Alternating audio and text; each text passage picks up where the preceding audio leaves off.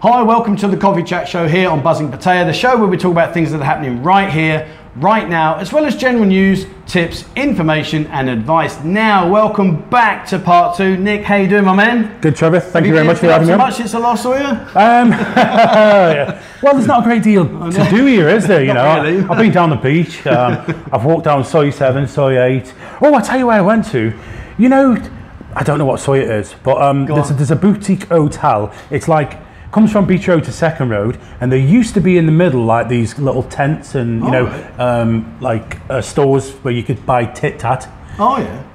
It was full of homeless. It was just, it looks terrible. It looks. But you're going to do a video on that soon, aren't you? Yes, yeah. I'm actually halfway through making the video now about the homeless problem here. It's a very taboo subject in Thailand.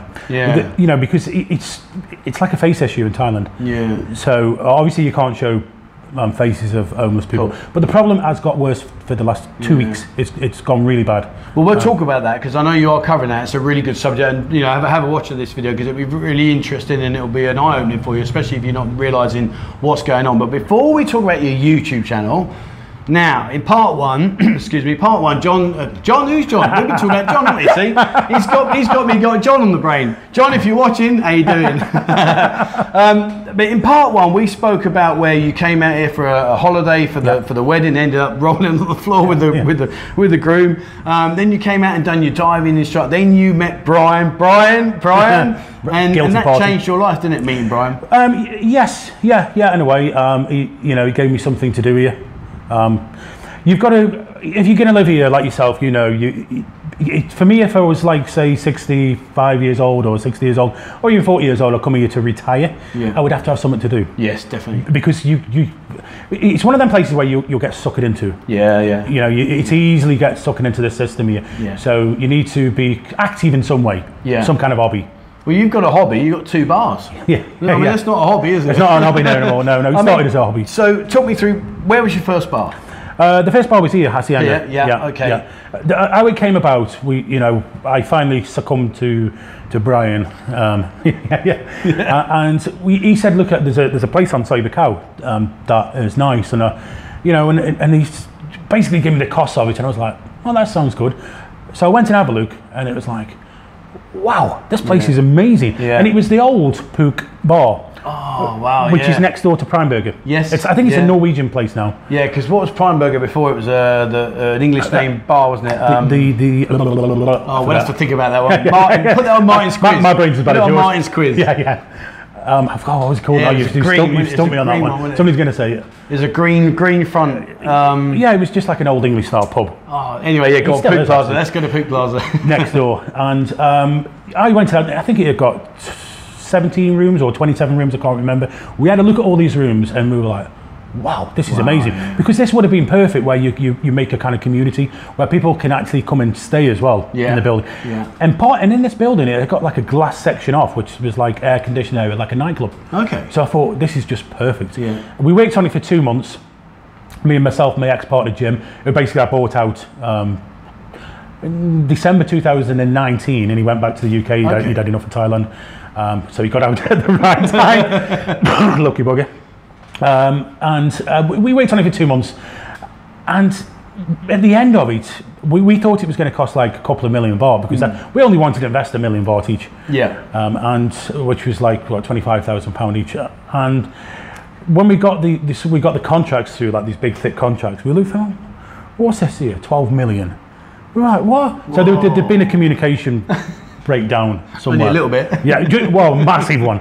So we were gutted because we worked on it for 2 months, and it's a lot of stress getting everything ready and that, because there's a lot more into it than you know. When we were building business plans and all sorts, and that was it. Then it was over, and we were like, damn. And then somebody sent me a picture and said, have you seen this bar on Soy Chai Poom? And I looked at the pictures and I'm like, wow, I'll go and have a look at that. And we came and had a look, and we were like, we fell in love with it. But we had to put things in like, Chai Poom's a little bit out of the way. It is or was at the time an up and coming soy, one for the future. Yeah. So I looked at it and was like, well, okay, the investment is small, or small amount to lose, shall we say, than 2 million and 12 million. Cool, yeah. And then that was it. Then we just obviously put our own stamp on it. It was start white building, but it was chaos. It was chaos trying to get everything prepared. It's a brand new building. I think I mentioned in the last one, new licensees. Even though everything is done perfectly, there's still a lot of problems with the building we had to get fixed. New water tanks, you know, just things like that that do add up cost-wise. And then when we opened, it was a horrendous opening night. It was packed, but everything went wrong. Absolutely everything went wrong. The tables, for example, all these tables we had built in the week. We'd ordered the tables a month before, and when the tables came about a week before we were opening, there was like nails sticking up through the table, and what are these? They weren't even level. You know, the beer was like, you know, you could on a slant like this. Oh, we can't do these. It's like, we're open. We've advertised we're open in a week. So we got some Thai guy in, and he come and build us these. He said he could do it in the time frame, because that was the main thing. We said, okay, we don't mind paying a bit more, we just need them. Yeah. He did it within the time frame, but he delivered them at 8 p.m. at night. The bar was already packed. There was no seating. We got chairs, but there was no. But it might have been a good thing in the end, because there was more people. It's a talking point. People could get in the bar. Yeah, it's a talking point. Oh, yeah, I'm just going around apologising to everybody. I sat there like my beer sliding down the table because it was on an angle, and then this guy walks in and says, "Oh, by the way, I have this one." I mean, when you went back into the bar the next day, and you know you've had this opening night, did you look around and go, "What are we doing?" Or was you thinking, "Do you know what? This is good fun"? Actually, I just thought, "What are we doing?" To be honest with you, at first, yeah. I'll be honest. I just thought, "Oh, this has got to be the biggest mistake I've ever made." But it's worked out well. I mean, also another story. I didn't mention it in the last one. I worked in the music industry for about 12 to 14 years. Yeah. And I was kind of involved with the Assienda, the original Assienda. I didn't go that much actually. I only went. I went a few times. But I ran a club in Manchester called Sankey Soap, which technically in a way kind of put the final nail in the coffin of the Assienda, because we became sort of bigger. Okay. So what it was, I was here on holiday, with a friend, Ian, from back home, and we'd gone back to England. We were in the local pub, and we're sitting there as miserable as hell, as you do when you come back from Thailand. Yeah. You know, you all know the story, guys. And I said, mate, we should. I was only actually joking at the time. I said we should open a bar in Thailand. And he looked at me and he said, "Well, what shall we call it?" And I went, "Well, it's got to be something about our time." And I looked at the theme bars here in Pattaya, like Scooter Bar, and they kind of work, you know. I always like theme bars. They always, the sports bars now, they always kind of work. So he said, "What are you going to call it?" I said, "Assienda, our generation." And he looked at me and went, "You'd have to spell it with an A-double-S." And I went, "Mate, you're a genius. That's brilliant." But nothing obviously happened for 2 years. And then when it comes to the name, that was the name I used. And the idea was to recreate the old kind of rave scene, or you know, the club scene back in the day. And you've got another bar, though, haven't you, on Soy 7? Yeah, which is A7 DJ Bar. It used to be Anna Jet, then PJ DJ Bar. So it's quite established. It was already established bar. And anybody that had been there before, it was a great bar. But obviously, when we took that on, I had to basically what I did is I took an investor on. Okay. And the investor gave me enough money to start that bar and also buy my ex-partner out. Right. So that was good for me. Silent investor, really nice guy, doesn't live in the country, but you know, speak to him now and again, lets me get on with it, you know, which is. I mean, you say about Soy 7. I mean, I guess like, you know, people watching the channel now, myself included, you know, Soy 7, Soy 8, there is that cloud over of gloom and doom saying it's going to be bulldozed, it's going to be, you know, that's it, it's done and dusted. What do you think? What do you think? I'm not just saying this, people are going to say because I've got a bar there, but to me it will come back, and it will come back better, and that's what I think the whole of Pattaya is going to do. Pattaya needs to change. There needs to be, we've got it now, there needs to be some kind of reset. Yeah. And it's happening already. I'm seeing what they're doing, the way they're renovating new bars and that here. It's going a little bit more upmarket. I mean, some people might not like this, but I think there'll be less tourists in the future, so there'll be probably people with kind of more money and things, so I think it's going to happen. And Soy 7, I was there 2 days ago, and it looks terrible. But the top half, where you've got two hotels, you've got the new Blackwoods Hotel. Yes. This is next door to A7. The bottom half, they've started to renovate them bars, so they must know something is going to go on. Now, what you've got to think about Soy 7, Soy 8, they are soys that have been famous for 3 decades, 30 years. So they've got this reputation. They're not some soy that's come up and failed. Like sort of Action Street didn't really work, kind of thing. Yeah. Drinking Street didn't really work. Yeah. But these soys have been there for ages, so we do it a little bit different. I think it will go a little bit more upmarket, down soy 7, soy 8. That's what I think will happen. That's a brave challenge there, because I've always said I personally, and I'm going to disagree, not disagree, but I think there's just too much empty space there now to refill it. Oh, it's going to take a lot, but what will happen is the top end of soy 7 will probably go first. Okay. Shooters is going to reopen, will reopen, the Rolling Live will reopen. So you're going to have like probably 5 bars at the top end. Yeah. And then you've got the 2 hotels. Like I say, the bottom end, I went down there and they're starting to renovate. There's probably about 6 bars left that are not, that need doing now. So there's an active lot. There's a lot of things going on down there, even at the very bottom. You walk down there, there's drills going off everywhere. Yeah. So there is things going on. Oh, well, there you go, guys. See, you heard it from Nick. There is going to be a revival of soy 7 and soy 8. So I'm pretty confident there will be. Well, I hope so. I mean, soy 7 and soy 8 was always great fun. Yeah, exactly. That's what I mean. You can rely on the past. Its past, its past was already. It's already got the reputation as a good soy. I love Songkran. Songkran in soy 7. This is another thing, you see. It is probably the best soy for Songkran. Oh, it's without awesome. Doubt. It is soy Songkran. I will say though, soy 8 doesn't look good. You're right. Okay. I mean, I walked up there 2 days ago and I can't see no building work going on, apart from at the very top there's like an hotel which I think they've refurbished, and that looks good. Right. But it looks terrible on soy. And also there's a lot of homeless hanging about in soy 8. So 2 bars. NDTVi. I mean, so if you're not sure what I'm referring to, that's Nick's channel, and I'm guessing ND Nick Dean. Yes. TV. Yeah. Internet. Okay. Nick No. Dean, No. TV, It was internet? okay. The original idea behind the channel, the I stood for I Tech, because when I originally started the channel. Okay, I've just signed up to YouTube, but then a few years later, because I think I've had my channel for about 12 years, but never posted anything. Then I wanted to do cryptocurrency, because I was big into cryptocurrency about 5 or 6 years ago. I wish I'd have kept it all now. Oh, do you know what? I'm shaking my head now, right? Because I've got quite a few people on the channel that are into crypto, and whenever they start talking about it, I say, no, don't talk about that. Get off. Don't. It's a subject I can talk about it all night, but I don't bring this subject up because I know a lot of people get bored with it. But that's why I started the channel, and I was maybe things would have been different if I carried that on. Yeah. Wow. So 12 years.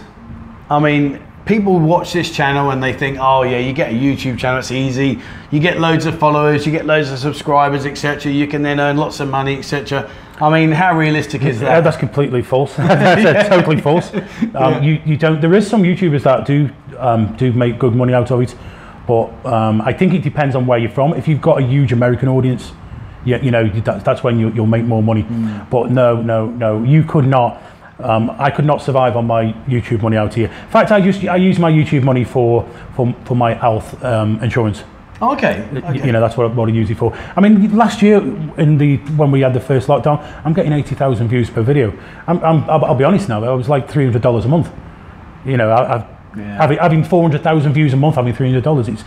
This is less than $1 an hour in work. Yeah. When you're editing and you're making the videos. And it's hard work. It's very hard work. It's hard work. I mean, in terms of the channel, I mean, where do you see the direction of your channel moving forwards? Because I know you like traveling as well, don't you? I like traveling, and obviously at the moment we can't do that at the moment.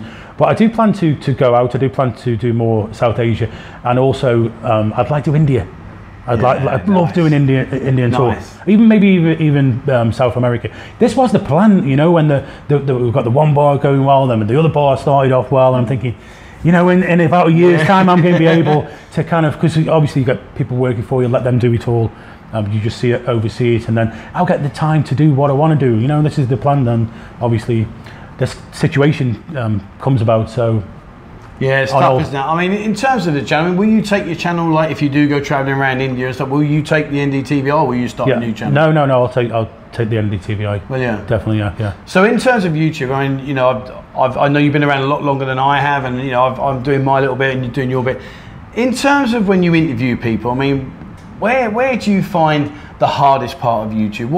If I said to you, like, what do you really find difficult? Because content at the moment is difficult. Very difficult, yes. There's not a lot out there. Unless you want to be quite negative. That's easy, yeah. I'd like to be quite entertaining, but it's very difficult at the moment. As you know yourself, walking around, because you walk around these sites, it looks terrible. I mean, when things reopen, do you see there being a resurgence in YouTube? Do you think that's going to be more powerful? I think so. Yeah. I think you know, since this situation, I think YouTube has become bigger. Oh yeah, definitely. I think YouTube is more the go-to place than any other platform. Absolutely. I mean, I hate Facebook. Oh, you know, tell me about it. I hate it. I'm in the middle of a 30-day ban. My Facebook account's been put on like a red list, so I can't say literally nothing. I bet when it does on the 26th of July, you can have me on Facebook. By the way, I'm going to get a 3-month ban because I've got pictures of all the Facebook staff and I'm going to post them all and call them what they are. So this is the end of Facebook with Nick Dean then? Yeah, definitely. I'm sick of it. It's like I say, it's on a red thing, and they've even told me that, and I haven't said anything. You know, I might have different political views than them, but I haven't offended anybody, or you know, so it's just ridiculous. I think I find the hardest part about that particular platform is the fact that you just don't know where the line is. You know, exactly. You can put a picture up of this and that's fine. You put the same picture but a different context, that's not fine. And I find it really frustrating because you're trying to, you know, part of, I'm sure you agree here, but part of YouTube, part of your channel is about exposure. You know, you're trying to get exposure on other platforms, and you think you're doing a good job, and suddenly it's like bang, you're gone. You think, well, what's that? Yeah, and you know, and they can just kind of switch you off just like that, which is, for those who have been banned before, which many of you probably have. If you remember when they first started banning people, you weren't even allowed to use Messenger. Yeah, I know. And people were messaging, and you can't reply back, and then it's like, oh, he's ignorant. Yeah. And you can't. But now you are allowed to use Messenger. But Facebook's just gone too far. YouTube is not as bad. It's still, but like I say, one of the problems is that they can just switch us off at any time. Yeah. And one of the big problems is that people are now used to these platforms where if you build a website, they won't move away from them because they want to stay on these platforms. So they've got this monopoly. Yeah. I mean, when you're walking around, I'm like you, we're out and about, we're doing our thing. I mean, when you walk about, have you ever had any situation where you think, oh, hello, this has gone pear-shaped? Many times. Ever had anyone shout at you? Only one time, and this was probably about 10 months ago. I took, with the bar had finished, I think we were in like 11 o'clock closures or something. Yeah. So we went out for some food. The girls and the bar said to me, we'll take you for I can't remember what it was, but it was some strange food, and I just thought, okay, that's a video, you know. Yeah. And I was using the video for the TFI show, and it gets to this street. It was on Sobercow, the street food thing. It was by Sobercow Market at the front. Okay. And it's some kind of special food from the north, like all the girls love. It was some kind of weird meat. And I'm just filming the girls, and this guy tapped me on the shoulder and said, "Don't film me." And I was like, "I'm not. You're not supposed to be filming." Really? I said, "Mate, calm down, I'm filming my stuff." "You don't film me, I'll kill you." It was obviously, you know, I had a few drinks in that. I'm not even filming. It's brilliant. I mean, I was walking up Soy 7 and this bar just on the corner, and I could see a guy's shoulder poking out past the concrete edge of the bar. And I even said on my videos, I'm walking out, I said, "Oh, I can see there's a guy at the front there, so I'll just point the camera the other way so I don't catch him." And I literally got level with the bar, and this woman, she was obviously had a fair too many sherbets. "What are you doing? Get out!" I'm like, "Whoa, what's the matter with you? I'm not even filming you." Like, the camera's facing this way. She went ballistic at me. You see, you've always got, if you're going to do YouTube, you've got to have kind of respect. You know, I mean, when I've been in a bar and I've filmed in a bar, I've always asked all the customers in the bar, or told them, I'm going to come through with the camera. Yeah. If you don't want to be on it, just let me know. I can fizz you out, or I just won't swing that way with the camera. Yeah. And what you'll find is that this doesn't happen often. Most people are fine with that. When we started doing the shows, the TFI shows, people said people are not going to come in the bar because of all the cameras. It's not true. The bar's packed. Yeah. So it's just for 1 hour. You know, it's just cameras are on for 1 hour. Come along and see. It's fun. But if you don't want to be on the camera, because obviously we live in basically a red light district, so there's obviously things you can't do and you can't film. Yeah. So you've always got to have that respect at the back of your mind. I think that touches on a subject which I'm very anti, and that is those hidden cameras. Oh, I'm very anti about that, because also that brings grief for me. You know, when I first started doing this 3 years ago here in Pattaya, people were like, "Oh, you're not secretly filming." And I'm like, no, I'm not that kind. So it does bring grief for me, and I don't like it. I don't watch them type of videos. Yes, they get way more views than me. Yeah, but I know that's crazy. I've seen it. You know, 1 million views. You know, just showing the backs of somebody, these secret. But it's not my thing, and I don't watch them. I'm pretty sure the guys are nice who do it anyway. You know, they're okay. They're trying to make a living, whatever. But I don't agree with it. I think it's. I wouldn't like to be filmed anyway. Without my knowledge. I must admit, when I do my walks and I'm actually looking at my camera, so I've got the camera in front of me and I'm looking at my camera, talking to the camera, and someone's walking towards me and they're like, "No," I'm like, and I just put my hand up, like, "Look, you're not on it. Don't worry. I'm actually filming me and not the other way." This is because of, you know, all this. What's the word for it? Voyeurism. Yeah. Voyeurism, which doesn't do good for us. Who are trying to put a face on it. But I think people in the main or normal people like to see a face. Yeah, I think it's good fun. I enjoy it. I mean, we've got a great audience and like, you know, they're brilliant. I love it, yeah. But I think we've basically got the same audience, to be honest. Yeah, I think because I know when I came on your show, a lot of people say, "Oh, what's your Nick show?" And I'm sure when, you know, you'll be on here, people say, "I've seen you." You know, so I think, we have got a very similar, which is good. Yeah, it's good fun. In terms of, you know, where we're looking at right now, obviously we're in the shutdown mode, and, you know, we don't know what's going on. Sandboxes seems to be, they're talking about now, it's now 14 days, and they're not going to allow beer and all these kind of things. I mean, in your opinion, where do you see the opening coming from? When do you see there's going to be some form of actual genuine light at the end of the tunnel? Oh, well, this is the $64 million question. What I'm told is that they are aiming for the 1st of August to open bars. Now, people are messaging me. Beer on it. We can have a beer on it, mate. We can have a beer. No, because I'll lose. People are messaging me, and some people think it's going to be the 14th of this month. You've got no chance. Absolutely not. Because what you've got to realise is that the ban on bars is a national level. Yeah. The governor, the local governor, and the mayor, they're nice people actually. They're good people. They understand Pattaya, what it's about. They're anti-tide. They can't do it. It's got to be a national level. Now, if they would have stopped the ban in July the 1st, say for the sandbox, they would have had to do it nationwide. Yeah. And unfortunately, at the moment, even though our cases are significantly down, I think we're averaging 40, 50 cases a day at the moment, Bangkok is still high. And now, this is why the beaches were closed here, the bars are closed, because they're worried about an influx coming from Bangkok. So we're tied by Bangkok. What they've said is, they've not said it for definite, they said they're aiming for the 1st of August. See, I always put my stall out as 1st of October. That's when I think. That's when they're going to open the borders. I hope to open the borders, should I say? Please. Well, we need it. I don't think we'll get an high season this year, but I think we'll get some kind of high season. I think one of the things that really sort of like makes me think a lot more about this is the fact that you're going to make a video on homeless people, and if you'd have gone back 2 years ago, you'd have had a really good job trying to make a video on that, because you weren't there. No, absolutely. And now it's, you know, sadly it is. It's getting worse, and you know, you're always going to get homeless everywhere. You know, we always get that. And now, one of the reasons why I've kind of, it's a difficult subject, because there is a lot of homeless out there that take a lot of drugs and alcoholics and whatever. That doesn't mean they need help. They don't need help. But what I'm seeing now is normal people. Yeah. You know, families.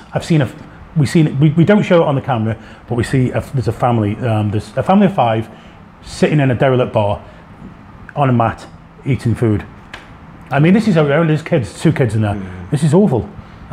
So yeah, I mean, it's tough. I mean, and hopefully, you know, fingers crossed, things will come back, and you know, we can put an end to this suffering and misery for everybody. You know, Thailand, the Thai people are very proud people, and that's why probably it's like a little bit of a face issue. But they're just proud people. They prefer to be working. They don't want handouts.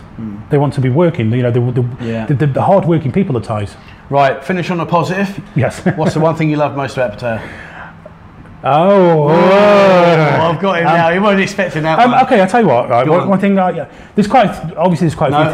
First, your main thing. Food.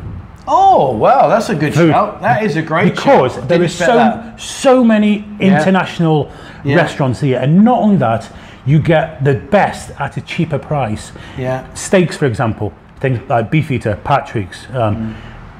This I can't even get that in the UK, and you know, okay, it's 20 quid for but even if you get that in the UK, it's going to be £100 for that kind of quality. Yeah. Not just that, you've got Thai food, Mexican food, French, Belgium, everything. You're making me hungry now. I'm hungry myself. Hey. Pattaya is like I mean, we have this thing, we drilled into it back home about you know, cosmopolitan places.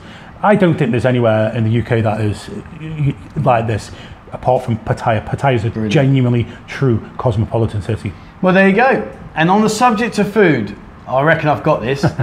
Baker's Arms? No. Damn. It's near Summit Arms. It's got to be something Arms. I thought it was the Baker's Arms. No. Oh, you've got me again here now. Right, you've got a memory like me. You see, I thought it was the Baker's Arms. Something Arms. It's Summit Arms, yeah, definitely. Something Arms. Guys, drop the comment below. Where is it? We don't know. We can't remember. Well, listen, Nick, it's been a pleasure. Thank you so much indeed. Thank you for having me on. Thank you. Guys, have a look at Nick's channel. It's called NDTVi. There is a link in the description below. Guys, jump over, check it out. Have a watch. You know, they do interviews. They have live evenings where they invite people like me. That's how quiet it is out there. They get me on there. But there's lots going on. He does a great channel. Go there, have a look, check it out, and subscribe and watch what both Nick and Martin get up to. It really is good stuff. If you want to know about the Assienda Bars, again, I will drop the link in the description below. And when things renew and things are back to normal, come in, say hello, soy pothole, soy chai. Well, we won't call it pothole right now. No, not anymore. But when you come out here, it will be soy pothole. All right, guys, that's it from us. Thank you so much for watching. Please, as always, remember, hit the subscribe button and also the bell icon if you'd like to be notified when we bring out a new video. Join our Discord group. There's so many of you guys on there. It really is a great stream, and it's live, okay? It's not like a forum. You don't just write a comment and then wait for someone to reply. It's live. Whoever's on the forum at that moment in time, ding, they're going to reply to you. So check it out. There's a link in that one. And also join our members area. More and more members are joining each and every day. And I'm out there busy talking to lots of businesses to get you guys a bit of discount when you show your digital ID card. All right, that's it from me and Nick. Thank you so much for watching. And please, as always, wherever you are in the world, stay safe.